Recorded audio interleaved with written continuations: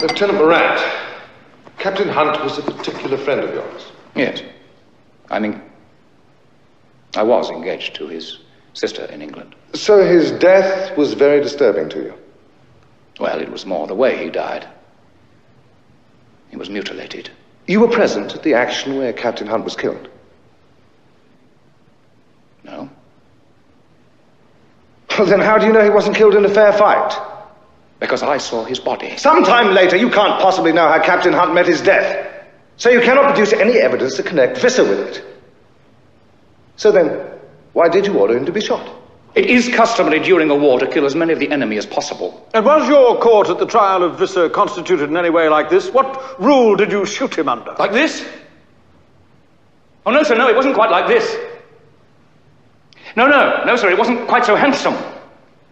And as for rules, we didn't carry military manuals around with us. We were out on the veldt, fighting the Boer, the way he fought us. I'll tell you what rule we applied, sir.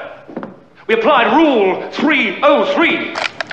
We caught them, and we shot them on the Rule 303.